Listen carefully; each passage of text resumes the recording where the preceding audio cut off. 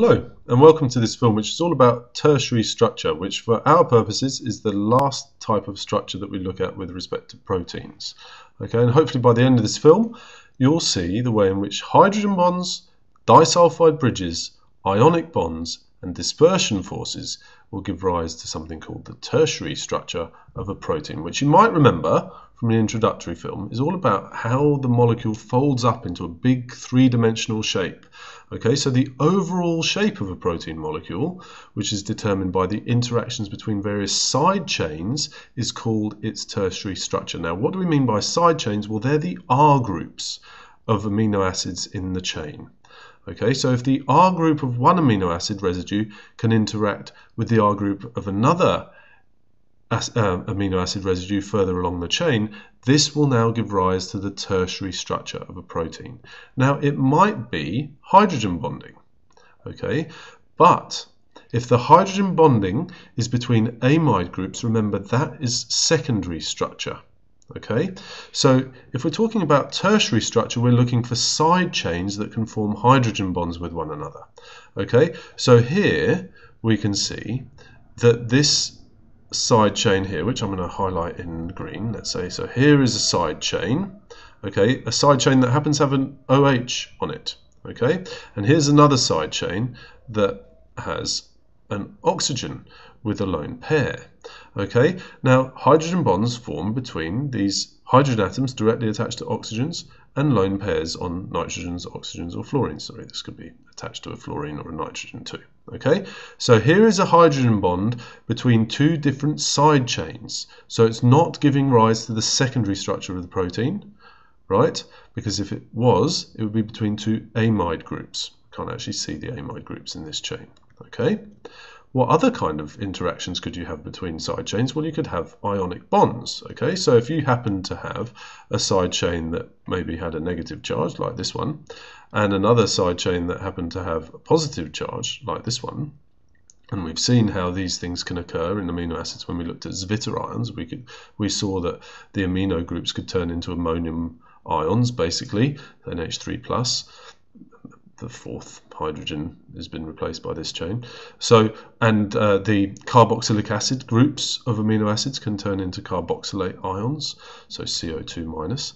If we've got an attraction between two side chains that have positive and negative charges, then this is an ionic bond. And it's also giving rise to the tertiary structure of the protein. It's causing the chain to fold up in a particular way and give it its three-dimensional shape. What else could we have? Well, we could have things called disulfide bridges. Now, you've heard of hydrogen bonds and ionic bonds before, but disulfide bridges might be new to you. So here are two side chains, although they might look like one because they're actually covalently bonded together here. Okay, so if this side chain was able to form a covalent bond between its sulfur atom and this side chain's sulfur atom, this would be called a disulfide bridge. So two sulfur atoms forming a bond together, that's a disulfide bridge.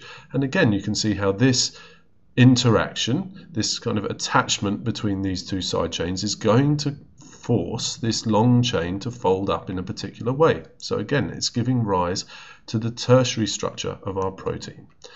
And finally, we could have dispersion forces. Now, these are sometimes known as hydrophobic interactions because things that hate water are things that basically can't hydrogen bond with water because they can only form dispersion forces. So if we have a side chain like this benzene ring here and this methyl group here, they're not polar. They can't form dipole-dipole interactions. They can't form hydrogen bonds. They can't form ionic bonds together. They can't form a disulfide bridge. But there are dispersion forces between them. And so these dispersion forces will hold them together, even if only weakly, and again, they'll influence the three-dimensional shape of our protein. Okay, these two groups here, likewise, they're non-polar, and so they'll form dispersion forces with each other. Now, what do we end up with? Well, like we said before, this giant molecule starts folding itself up into a big ball, basically, although it might not be very round.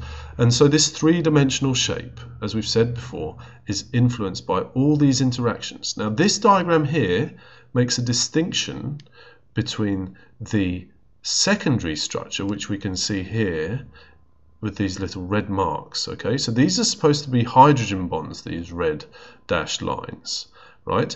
But if they're between amide groups, it's secondary structure.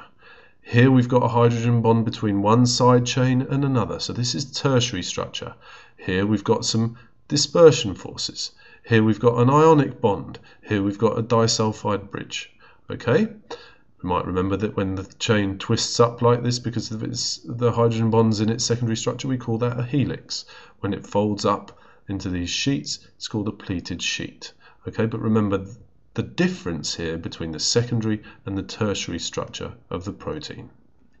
Okay, so what should you be able to do when it comes to tertiary structure? Well, you should be able to look at a polypeptide chain and consider which parts of it are going to give rise to what kinds of interactions that might contribute to the tertiary structure. Okay, you should be able to name the types of interactions, so disulfide bridges, hydrogen bonds, and so on. And you should be able to explain what the tertiary structure is. So that's the 3D structure of the molecule that comes about as a result of these interactions between side chains, not between amide groups. Okay, so once again, that's hopefully what we've learned. We've learned about how hydrogen bonds, disulfide bridges, ionic bonds, and dispersion forces will influence the three-dimensional structure or the tertiary structure of a protein molecule. Hopefully it will make sense. If you've got any questions or comments, then please feel free to come and see me or to post a comment on YouTube.